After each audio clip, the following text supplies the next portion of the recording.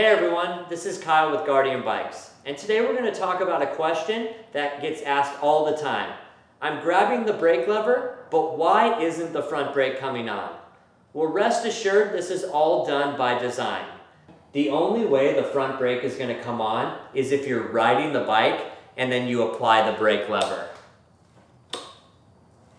If there's no weight on the bike and the bike is moving forward while you're grabbing the brake lever, you'll see that the front brake is not coming on. And the reason why this works this way is because when you grab the brake lever, you're only doing the work for the rear brake.